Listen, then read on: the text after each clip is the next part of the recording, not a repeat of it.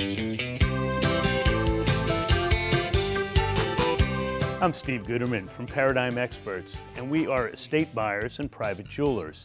Today, we are located at the Howard County Miller Library branch, and we're for the Historical Society, and we are conducting our Appraisal Roadshow.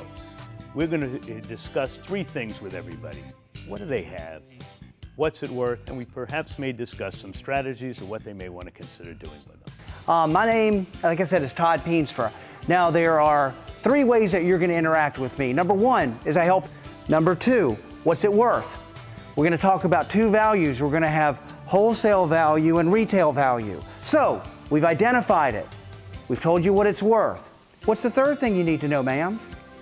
Where do you go? Where do you go to sell it, right?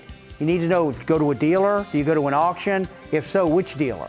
Which auction? That's critical. This is your ring, right? What did you know about it? It's a new piece, that's correct, and it would look like it's in the 70s, certainly, maybe as high as the early 80s. It's just a free form. It's 14 karat yellow gold. It is marked. I guess inherited the piece or have accumulated the piece. And I'm going to give two values on everything. One is an insurance price. And the insurance value would be kind of an aggressive piece, assuming, hey, we really can't replace it because it's a 1970s piece. Where the heck are we going to get it?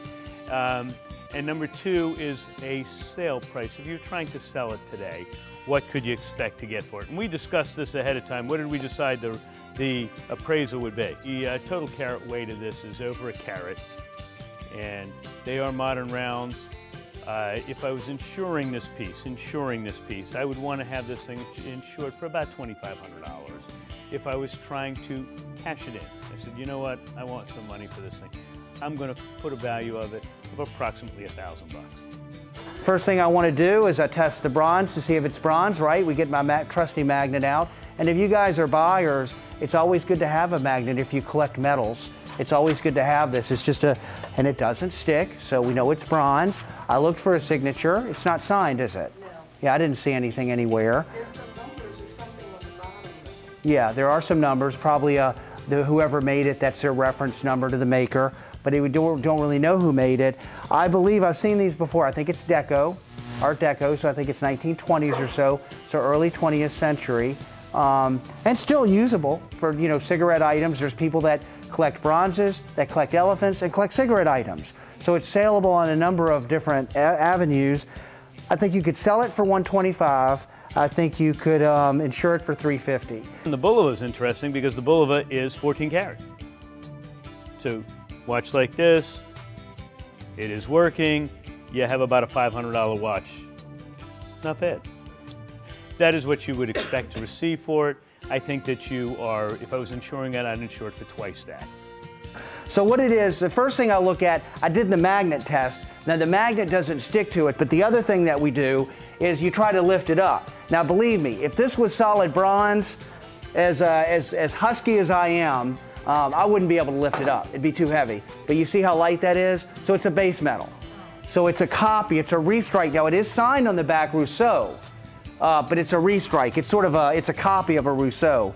So this particular model, you could sell it for about $150. It still has value, and it would retail for about $350. If it was a true Rousseau from the late 19th century, it'd be worth 10 times that amount. But unfortunately, it's a restrike, but very interesting. I mean, the patina's good on it. It's in good condition. It's a great fashion piece. And what do we know about this guy? It's an old Waltham. It is in spectacular condition. Condition is everything with these watches. This one looks absolutely fantastic. And on the back, it just so happens to have an engraving. And what did we figure out at what's said? It's from what year? 1878. And it was given as a 21st birthday present from his mother and father. How's that? Isn't that cool? And then it has a little tiny thing over here, and I don't know what that means. 18 KT? So we've tested this, and indeed it is 18 karat gold. but I want you to see the detail in here. It is just beautiful. So, moment of truth. What is this thing worth? If I was putting it as a Waldom certainly is a nice watch. I would put it in the Buick category if I was trying to put it as far as cars. The condition on this is absolutely spectacular. Keep in mind this is 1878. And as a 21st birthday, I don't know what your 21-year-olds are like. I tell you, I have a pair of 27s. That thing would never have stayed in that condition at all. Right. If I was insuring this watch, I would want it insured for $4,000. If you were trying to sell it, that watch is going to sell all day long for the low 2000s. How's that? That is a pretty darn good watch.